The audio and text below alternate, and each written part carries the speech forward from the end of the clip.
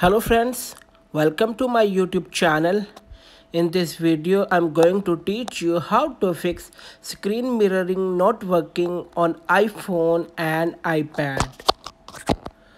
So let's start the video. To fix screen mirroring on iPhone and iPad, first open the Settings app on your iOS device. Scroll down and tap General. Tap AirPlay and Handoff. Here, turn on Handoff and transfer to HomePod.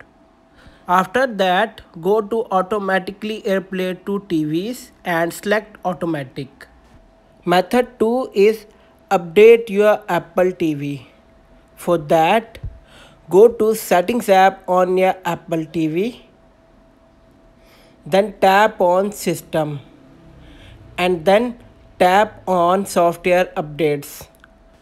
After that, tap Update Software at the top.